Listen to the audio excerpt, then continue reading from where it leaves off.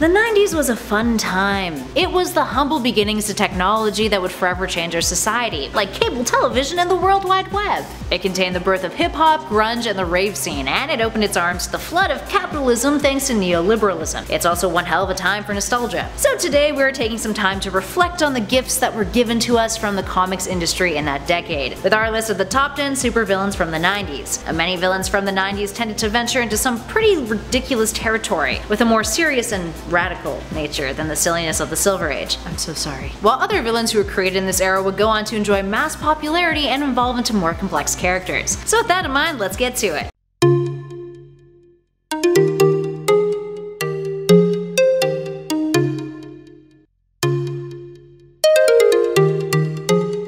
In at number 10, Deadpool. Deadpool is the epitome of 90s comic book superheroes, although at the time of his debut, he was a villain. It wasn't until several years after his debut that he ventured into the anti-hero territory. But let's jump back a sec. Deadpool was created by Rob Liefeld, a fellow who is largely considered to be one of the best comic book artists during that decade. But he also drew this, and who could forget this? Captain America's refrigerator-sized chest. Anywho, being incredibly similar to DC's Deathstroke, aka Slade Wilson, Liefeld jokingly named him Wade Wilson, an inside joke that was pretty obvious. By 1997, the character had acquired quite the cult-like following, and under the pen of Joe Kelly, Deadpool began breaking the fourth wall and getting meta as hell. Christopher Priest, who would write the character afterwards, only further elaborated on the personality that we all love and know today. In at 9, Strife. Another Marvel character at this number, let's talk about Strife, a fellow who first appeared in the New Mutants issue 86 in 1990. He is a clone of Cable. Now for starters, Cable is Jean Grey and Cyclops' son from the distant future who was infected with something called a techno-organic virus. Cable is not to be confused with Nate Gray, who is from an alternate timeline and is also the son of Jean and Scott, but did not get infected with said virus. Now Strife is Cable's clone, who has a better grip on Cable's psionic abilities thanks to not being infected by the techno-organic virus. He was stolen as an infant by Apocalypse, who raised him as his own and called him Strife. Great name for a child. All with the intention of using him as his next host. Overall, major parenting fail. Strife would become a madman, embittered, wanting vengeance on his real parents and also on Apocalypse too. And could you just look at his character design? Can you get any more 90s than that? Gotta love strange armor nipples. Love is not the right word for that. And at number 8, Monarch. Monarch is another villain who looks like he stopped, dropped, and rolled right out of the 90s. There's been a few Monarchs over the years, but we are going to talk about the first, Hank Hall, the man who was formerly superhero Hawk. First appearing in Armageddon 2001 issue 2 in 1991, Monarch came from a dystopian Earth, a bleak reality in which he is an oppressive tyrant in the year 2030, which is way too close to the year now, because we're going into 2020, that's scary as A man from that time, a scientist named Matthew Ryder, travels back in time to the year 1991, a pivotal time in order to prevent Monarch of the future from becoming a reality. The reveal that Hank Hall was the future Monarch stirred up some controversy. Initially, the character was meant to be revealed to be Captain Atom, but after his identity was prematurely leaked, DC switched it to Hank, which did not necessarily align with all the clues that were persistent in the lead up to said reveal. Long story short, Monarch is 90s as f.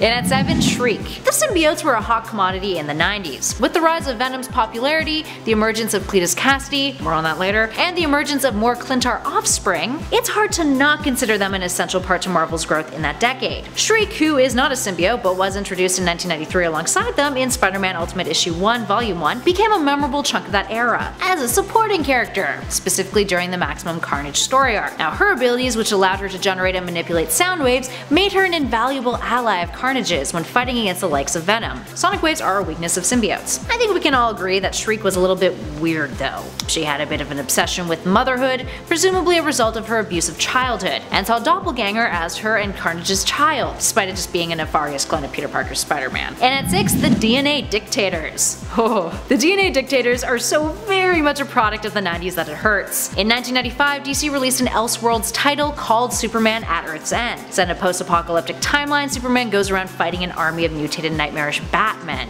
During it, a group of villains known as the DNA Dictators steal Bruce Wayne's corpse. The leaders of this group turn out to actually be two twin clones of Adolf Hitler, who had killed their creators.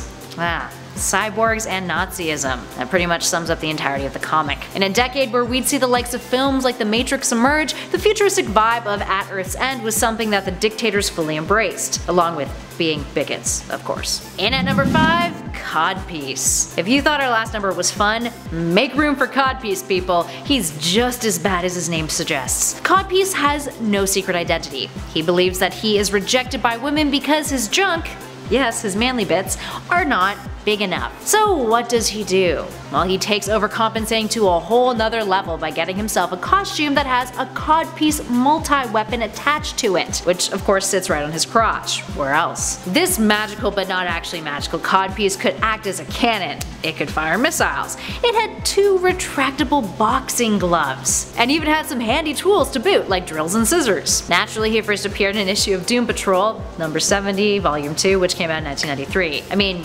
dude could have just like bought a Ferrari or something. Jeez. Overcompensating. Nothing like a villain with an inferiority complex. And at number 4, Doomsday. In the early 90s, specifically in 1992, DC decided that they would kill off Superman. It was partially the result of a tie-in with the Lois and Clark TV series at the time, a reason why Superman's wedding to Lois would be delayed. But the story was also a really good way to boost sales for the publisher. Superman sales had recently decreased, and after DC killed him off, that issue alone, where he died, sold over 6 million copies. So how did the Man of Steel die? By getting into a literal punching match with this fellow, who first appeared in Superman the Man of Steel issue 18 and basically looks like a Hulk ripoff. Yes, this is Doomsday. He was the answer to giving Clark a foe who didn't have to rely on technology or intellect to defeat the Man of Steel. So what is Doomsday's deal? He was born during prehistoric times on Krypton, which had a hellish violent terrain. A scientist, in a cruel experiment to study evolution, took Doomsday to the surface of the planet as an infant, and allowed him to be killed off by the environment. He then collected the baby's remains and then used them to clone a stronger version. He repeated this process over and over and over, with the repeated deaths being recorded in Doomsday's genes, causing him to hate all life and kill his maker. In more recent years, Doomsday has shed his Hulk-like aesthetic, although is still jacked to high heavens. He is often portrayed as having more detail and more spikes than his initial incarnation. And at number 3, Parallax. Parallax was a villain who came into prominence thanks to the same story arc as our last number, the death of Superman. Except Parallax, an entity that embodies fear, has nothing to do with Superman. Rather, he is primarily involved with the Green Lanterns. After Superman's death, a bunch of imposter versions of him popped up, one of which destroyed Green Lantern Hal Jordan's home, Coast City. Hal lost shit. He used his ring to bring everyone back to life and rebuild the city, and then got in trouble with the Guardians, who tried to book him on the fact that he used his ring for personal gain. A big no-no. Hal, of course, goes on a rampage, beats the crap out of a bunch of other Lanterns, and is revealed that he has actually been possessed by Parallax all along. Debuting in 1994, emerging from its imprisonment inside the Central Power Battery, Parallax would grow into a staple character in Green Lantern comics for years to come. And also the fear metaphor was kind of an interesting play, especially considering the things going on in 90s culture at the time. Lots of fear mongering in the media. And at number 2, Harley Quinn. Harley Quinn came about in a very interesting way. Unlike most of the other villains on this list, Harley's origins weren't in the comics, but rather in Batman the Animated Series in 1992. She would later be introduced into the comics in 1993 in the Batman Adventures issue 12 and go on to become one of DC's most popular villains. Similar to Deadpool, these days she is more of an anti-hero, no longer being defined by her very toxic relationship to the Clown Prince of Crime, Batman's arch-nemesis, the Joker. But back in the day, she was his sidekick of sorts, his love interest,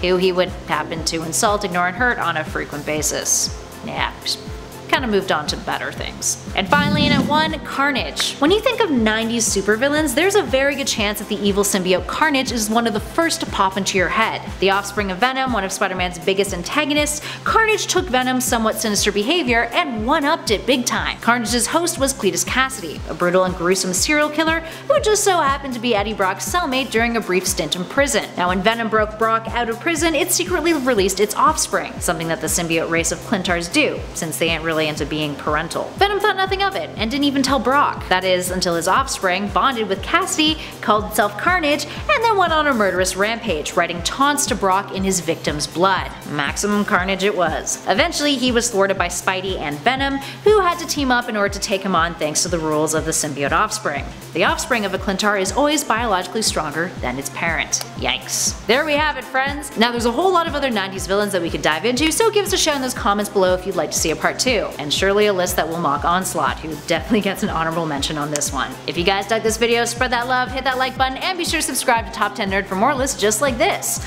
We even have a nifty little playlist currently flashing on your screen, so give it a click. In the meantime though, thanks for watching, friends. I'll catch you all in the next video.